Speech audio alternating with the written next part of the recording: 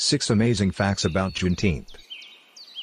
Get ready to explore amazing facts about Juneteenth, an important event in American history.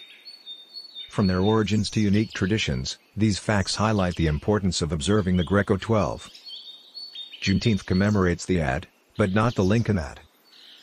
While many Americans are familiar with President Abraham Lincoln's Emancipation Proclamation of 1863, it did not guarantee immediate freedom for all enslaved people. It took another 2 years to surrender to Confederate General Robert E, and on June 19, 1865, Major General Gordon Granger issued General Orders, No. 3, declaring freedom for the slaves in Texas. This marked the final end of slavery in the United States.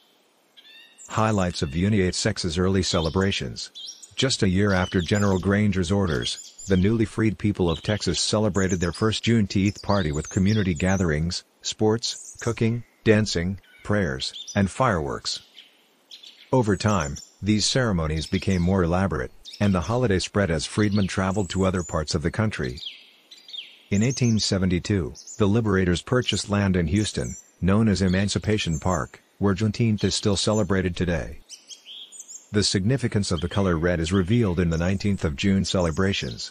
For more than a century, Juneteenth has been accompanied by red velvet cake and red-colored refreshments like strawberry soda or red lemonade. The color red carries various meanings, symbolizing strength and spirituality in West African cultures. In addition, it is associated with the traditions of the Yoruba and Congo people who were forcibly brought to Texas during the 19th century.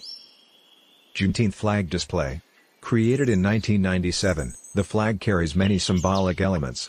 The date June 19, 1865 marks the issuance of General Orders No. 3. The single star symbolizes Texas and the freedom of all Black Americans in all 50 states. The nova around the star represents a new beginning for African Americans, and the Sagittarius represents a new horizon. The colors red, white and blue remind us that slaves were and always will be remembered as Americans.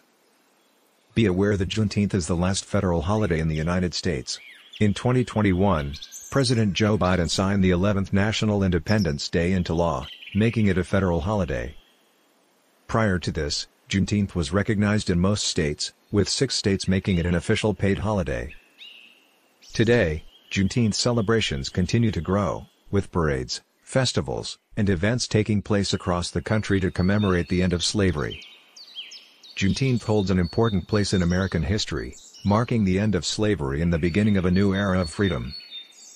Through its traditions, symbols, and recent recognition as a federal holiday, Juneteenth reminds us of the resilience, unity, and progress of the United States.